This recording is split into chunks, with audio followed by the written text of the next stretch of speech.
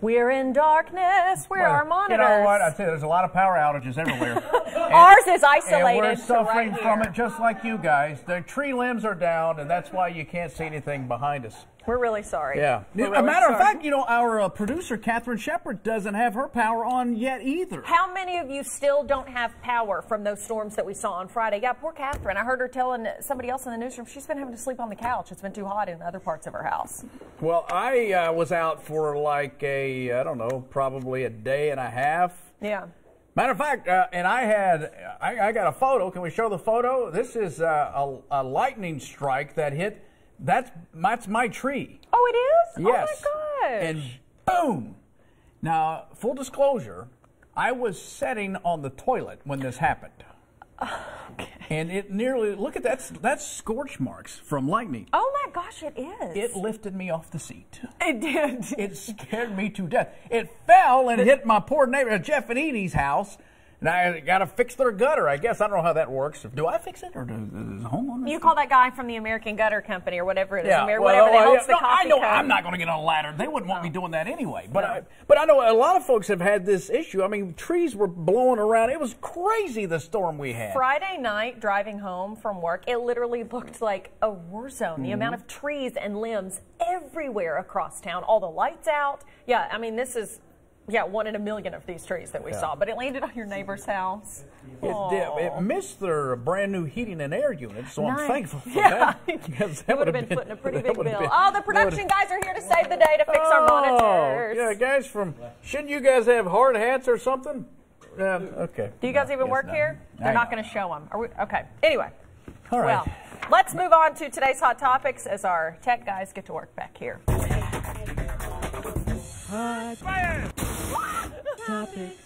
All right, a Cubs fan is getting a lot of heat on Twitter. The fan was caught on video taking a ball that a player had thrown to a child. Here it is. There's the video. Okay, it happened on Sunday during the Cubs game against the Cardinals. First base coach Will Venable tossed a ball to a young boy that you saw right there. Well, the kid wasn't able to get it. It rolled up under the seat. That's when the guy behind him, you see it here, grabbed it and handed it to his wife. Well, people have been lighting up this guy online saying, why would you do that? Take the ball from a kid. But some people on social media are coming to this guy's defense. Correct. Folks, I guess, that were at the game. According to people sitting nearby, the man had given a game ball to the child earlier. Right. So, hey, they both got one. What's his reaction right here? Look, he goes, see, there you go, I got you one. Yes. Because I think, you know, his wife may have given him a hard time about, well, you gave it to the kid there, who obviously has a couple of baseballs. Yes. So the Cubs, to make this even better for the kid, for folks who were upset, they gave him another ball as well, a signed one. Instead of signed ball should take care of it. Yeah. Right. So you never know what's really going on before you start shaming a complete stranger. He had actually given the child a ball ahead of time. Yeah, but nothing will ever prevent the outrage mob from being outraged. Oh, I know. I just want to be mad about everything. I mean, I was a little miffed, too, when I watched it, but I didn't understand the context. Now, I never wrote to anybody. I applaud you for that. You know what I do? I take all the anger and I internalize it so that way I can keep my cardiologist employed. Yes, exactly right. Exactly right. By the way, we want to thank KU for coming by and turning the power on for us. The service that they provide. Goodness, for real though, let's give it up for KU, the work they've been doing. Those guys, for days and around days and the clock, they don't stop. They don't stop. They don't stop. If you're going to be a lineman, which I think most of those guys make pretty good money. My brother is a lineman down in Tennessee, and he has a tough job. I know when there's a storm, my family said, they're like, well, we know we're not going to see Jackson for several days because... I didn't know he did that. Yeah. He does. He does. I'm very, very proud of him. What kind of certification does a fella need to be able to do that? You interested? Maybe. I'll get you the information. If you're not going to go fix your neighbor's gutter, yet you want to be a lineman. Yeah. I understand. You know what? If I've ever done anything, I think I'm qualified to deal with electricity. Oh, gosh. I'm the guy you want handling hot wires. I wouldn't trust you with my easy bake oven. Okay? I believe in you. I'll get you the number. Okay, so Chick-fil-A, love them. They've announced that they're going to be selling mealtime kits at 150 restaurants in the Atlanta area. That starts late August and runs through mid-November. Like Blue Apron and Home Chef, the kits will include fresh, pre-measured ingredients They can be purchased at Chick-fil-A drive-thrus, counters, or using the mobile app. There are 5 varieties of these kits: the chicken parmesan, chicken enchilada, Dijon chicken, pan roasted chicken, and then the chicken flatbread is designed so guests don't have to order ahead or subscribe to a service. And there's a possibility of selling them to a wider range of cities in the future. Now, let me see if I understood what I just said. Okay. I can make Chick-fil-A at home? No, you make different dishes, I guess, using their chicken. Is it frozen and then I heat it up and I pre-purchase? No. What did I just read? Like Blue Apron. You know how they send you the meal kits and then you cook it in your home? Yeah, but aren't they frozen or something? They come in a refrigerated box, but they come with the ingredients separate and you actually have to cook the meal. You don't just microwave it. That's what I said. So I got to cook this. Right. Well, I don't want to do that. Well, I'll just go to the drive-thru. Want to do it. It's a billion-dollar business. Let me tell you something. It's much more polite at Chick-fil-A than doing it at my house. My pleasure. That's true. I'm never going to hear my pleasure at my house. That's right. It's my I love that. I love Chick-fil-A. I love their service. I don't know, honest to God, I don't know how they do it. How do you take a bunch of millennials and turn them into decent people?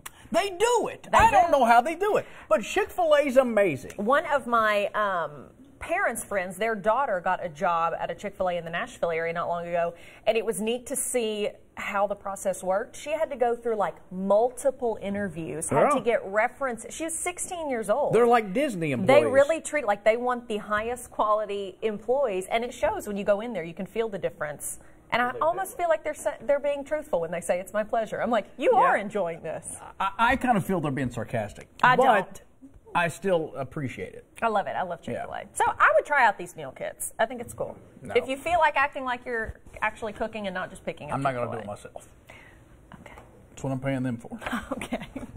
Well, the Department of Motor Vehicles in Cleveland, Ohio, is using a picture of LeBron James to keep people from smiling in their photographs.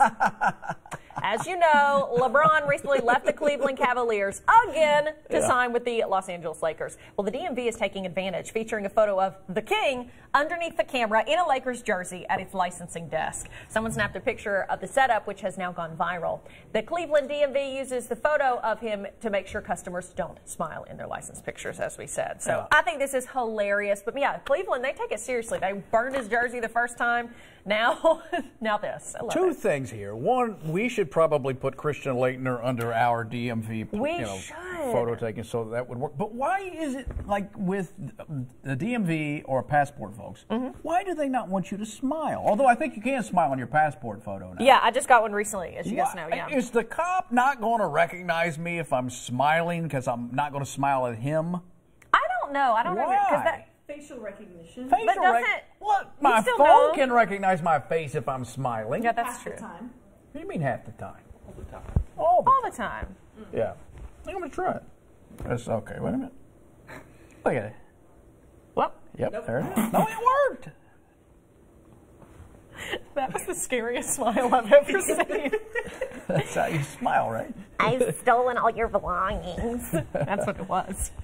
Bristol Palin is joining the cast of Teen Mom OG. Oh, yeah. Her mom, former vice presidential candidate Sarah Palin, is 100% on board with her daughter's decision.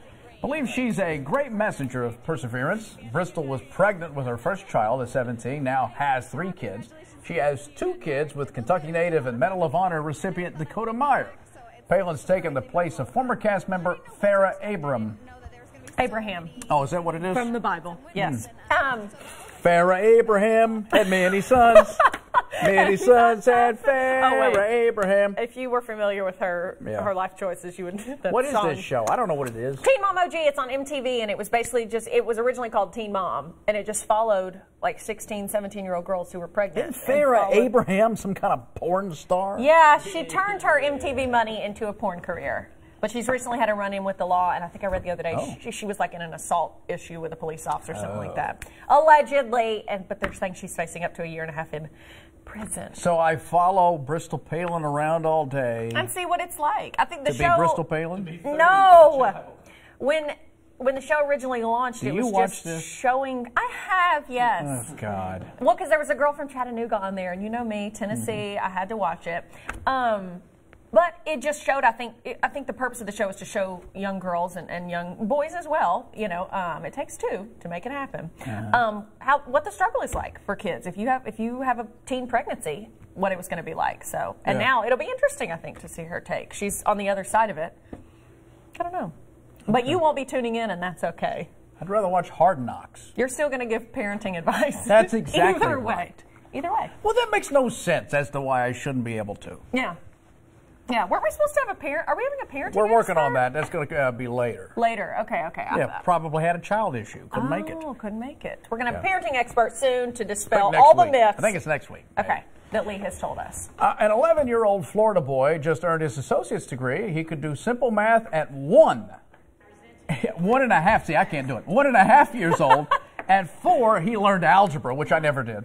At 5, an Ohio State University psychologist declared him a genius. His dream is to be an astrophysicist and prove to the world God does exist through science. He will attend the University of South Florida. Way to go, buddy. That is cool. 5. 4 years old, he learned algebra? Okay. Goodness gracious. Wowzers. It'll be interesting to see where he goes. He is very, very intelligent, and he is going to go far, that's for sure. Okay, there's a jailbird on the loose in San Francisco. A 33-foot inflatable Trump chicken sailed past the infamous Alcatraz prison in the San Francisco He's in a prison outfit. Yes. A massive bird, you see it there, wore a Prisoner 45 striped shirt. The chicken made its debut in April of 2017 at a tax march in San Francisco. Since then, it's popped up around the country in several different sizes and even made an appearance outside the White House back in February. People were encouraged, if they saw this, to yell anything they wanted at the president chicken to express their First Amendment right. Okay. All right. And a Michigan man has created an app that can identify dog breeds in the snap of a photo. He got the idea from his young daughter. It's called Dogzam. It's a play off the popular music app Shazam. It uses the dog's facial features and fur to help determine the breed. The app is free, by the way. Interesting. We should use that with our pet of the day. We that should. Way we'll know. Lexi, right don't tell us. Yeah. Let us guess. All right, those are our hot topics today. All right.